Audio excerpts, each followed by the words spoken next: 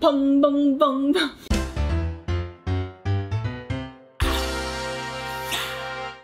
嘿，我芊芊呐，爱记起赞、搁起订阅、起刷介绍给你所有的朋友哦。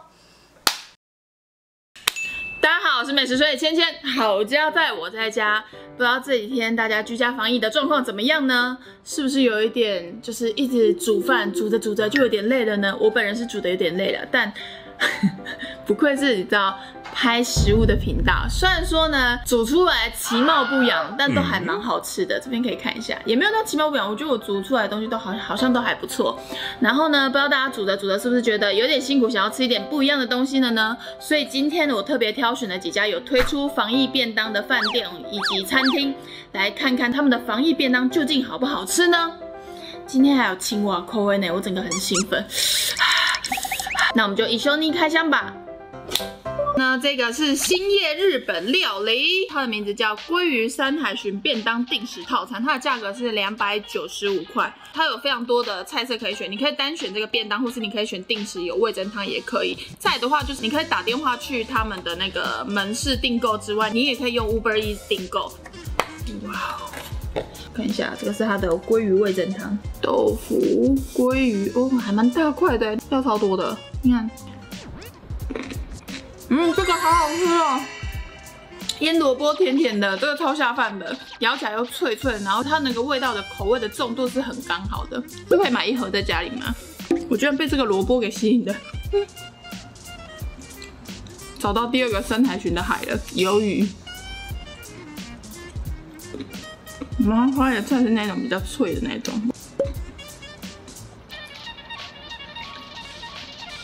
它玉子烧有点咸。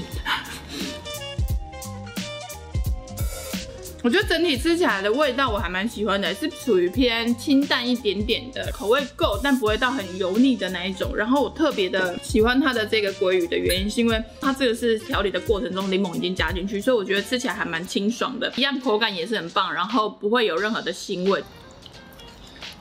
像它这个的苦瓜炒蛋，然后还有那个五花肉的这个，虽然说它很小一格，看起来不起眼，但我觉得它吃起来非常好吃，而且它苦瓜没有涩涩的味道，不是那种嘿嘿嘿变态的那种涩。它这个鮪鱼的调味啊，它有点像台菜店会出现的调味，然后其实我还蛮喜欢的，只是它的口味就是蛮重的。玉子烧寿司不错吧？不错。昨天的新闻刚好是新垣结衣结婚的消息，所以新月他们还推出了一个结衣的套餐，然后我室友现在正在吃，你觉得好吃吗？菜都一样，是不是？不知道大家昨天有经历一场失恋吗？山海巡最后一个海，它是完全没有肠腻耶，完全没有哎。这个还蛮加分的，因为我个人其实很不喜欢看到肠腻，因为还要切，我觉得很麻烦。干杯！吃完了，我觉得这个兴业日本料理我个人还蛮喜欢的，因为清淡跟口味稍重的都有，所以你整体吃起来其实你不会觉得太过于 heavy。然后再来的话，其实我还蛮喜欢它的腌料，这个萝卜跟这个那个黄金泡菜的那个萝卜我都觉得还蛮好吃的，然后我觉得还不错，大家有兴趣可以参考看看。下一个。接下来这间呢是丰鹤大酒家，它这个价格是320块。这个是臭豆腐牛汉堡排，臭豆腐牛吃这个是臭豆腐吗？这一间店它其实有在外送，但是我觉得它外送的缺点是它没有办法线上先付款，所以你只能就是现场付款，所以没办法达到零接触这件事情。但它其实跟还蛮有名的品牌有联名，像台虎精酿啊，或是炸鸡俱乐部等等的。然后配菜还蛮特别的，这是9层塔呢，是吧？不是，皮蛋，然后蛋，皮蛋跟蛋，我捏一下它，大家看一下，好臭啊，真的有臭好吃你闻起来你真的会闻到很重的那个臭豆腐的味道，但是你咬下去的时候，里面牛肉本身那个香味也非常的甜，它汁超多，会不揪在你的嘴巴里面炸开它饭很薄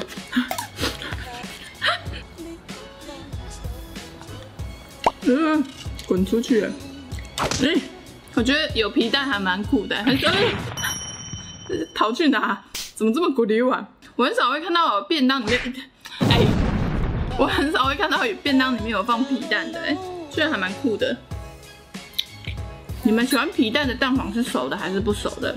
我喜欢里面的蛋黄没有到很熟，因为我觉得味道才重。但我觉得这个吃起来其实也不错。正常的玉子烧。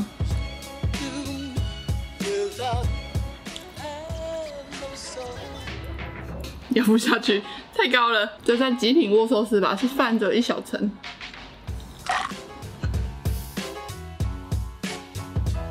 最后一口。吃完了，其实我觉得吃起来还蛮特别的。然后臭豆腐牛汉堡排，我个人非常的喜欢。不过就是取决于大家觉得说，哦，320块，然后这样子的分量，你觉得 O 不 OK？ 那我个人的话，好想要再点一个臭豆腐牛汉堡排，因为我觉得吃起来的感觉真的还蛮好吃的。好，下一间。接下来这个呢是续集的吉盛海陆餐，它看起来真的蛮澎湃，然后这个一份是680块，它其实是最近非常有名的高级的吃到饱的餐厅，一味难求的。大家推出的便当，我想说就点来吃吃看。哇，真的是吉盛海陆餐因为我点的这个是猪的，所以猪的它不是配鳗鱼啦，我是有点的那个牛才是配鳗鱼，这个的话就是配鲑鱼。这个炸虾真的很特别，因为你看它的外面的那个炸皮，不知道是不是要冷掉，所以油味比较重。我觉得要不要回气炸一下？刚重新把这个虾子给气炸了，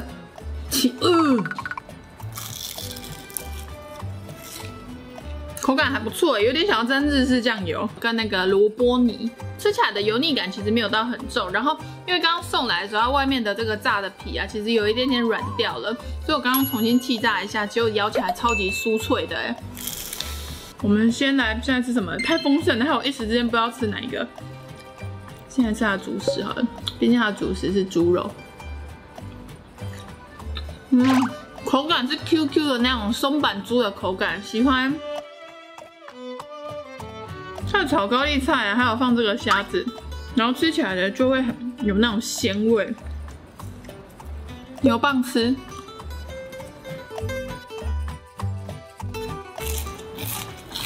感觉这几天可以拍 ASMR， 这个应该是鲷鱼吧？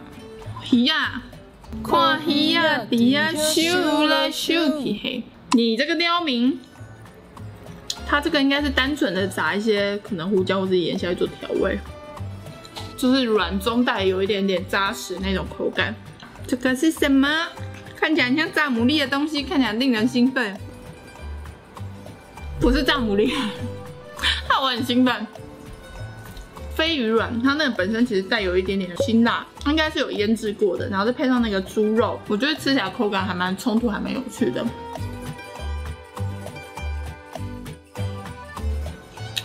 猪肉，来吃一下这个干贝，干贝吃起来还好，就正常。我咸度调的倒是蛮刚好的。我看这只香鱼逃来这，我真的是不知道到底要不要去吃它，因为它看起来实在太凄惨了。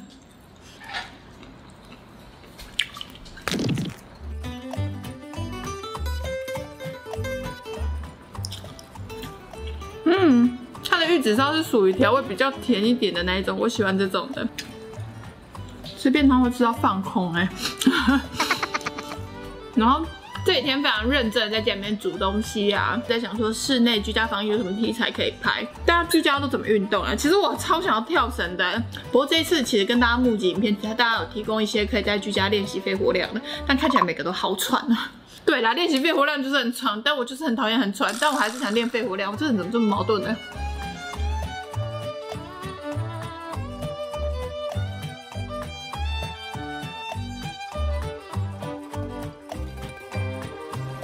虾子，它的虾子还蛮好吃的，很甜，有肠泥。然后鱼我就决定给我室友吃了，因为我真的很不会称鱼啊。欢迎大家就是丢给我吃鱼的教学影片。然后呢，整体吃起来其实我觉得非常的丰盛然后给的配菜其实非常的多，所以有一种真的在店里面吃他们 buffet 的那种感觉。大家有兴趣可以试试看。好，下一间。接下来这间呢是今天最贵也是最后一样的乐轩和牛寿喜烧，一个是980块，然后附一个筷子，筷子看起来很高档，就然后长这样，哎呦，看起来还蛮高级的，980块，哇好！哦，我闻到那个和牛的那种油脂的香味，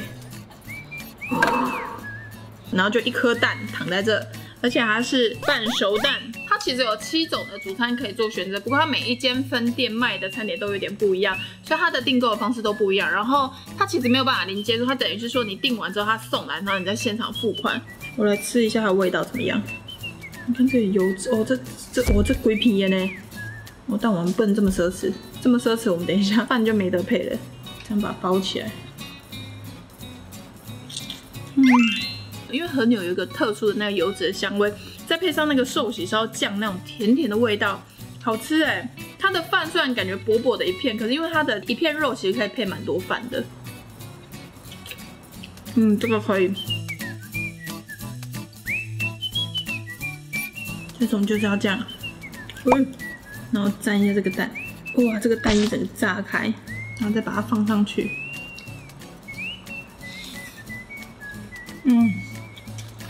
OK。优秀，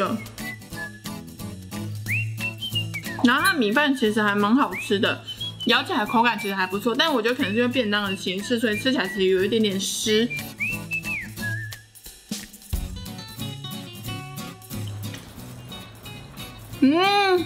好吃。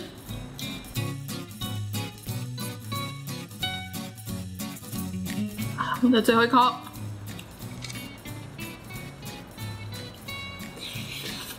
吃完了，其实我整体吃起来我还蛮喜欢的，因为我本来就很爱和牛，然后它又有和牛的香味，又有寿喜烧那种甜甜咸咸，整体吃起来其实我还蛮爱的，而且就是很油、很赞、很香。吃完了这一次的防疫的外送餐点开箱，不知道大家今天看完之后会比较喜欢哪一个呢？我个人其实觉得这5家都还蛮有他们自己个人特色的。然后像是如果你今天要吃比较丰富的，像续集跟新叶，它就是餐点就是蛮丰富。然后有趣的话就是臭豆腐。但整体来说，今天我会比较喜欢续集跟乐轩，因为主要就是因为它的菜色丰富性非常的高，我觉得吃起来还蛮有趣。再来的话就是因为我本来就喜欢吃和牛了，然后所以和牛寿喜烧的形式我个人就蛮爱的，但就取决于个人对于这个价格觉得怎么样，因为毕竟一个是600多，然后一个是980，然后其他的我觉得也不错。再来的话，就是因为疫情期间其实还蛮多餐厅有推出一些外送的服务，大家如果有兴趣的话，也可以参考看看。因为其实各大餐厅如果有推出外送，都有打折的一些方案，所以用这种方式支持，其实我也觉得不错。这一次呢，好家在我在家要跟大家说，要记得勤洗手、戴口罩，随时使用酒精消毒。像我这一次呢买的外带餐点的话，我就是全部都用酒精喷过一次，然后拿出便当盒的时候也用酒精擦拭过一次。那今天的影片就到这，非常感谢大家看我影片，就先这样子，拜拜。撒由那拉，疫情的期间，大家可以来看我的直播，追我的 IG，跟我聊聊天。什么戏？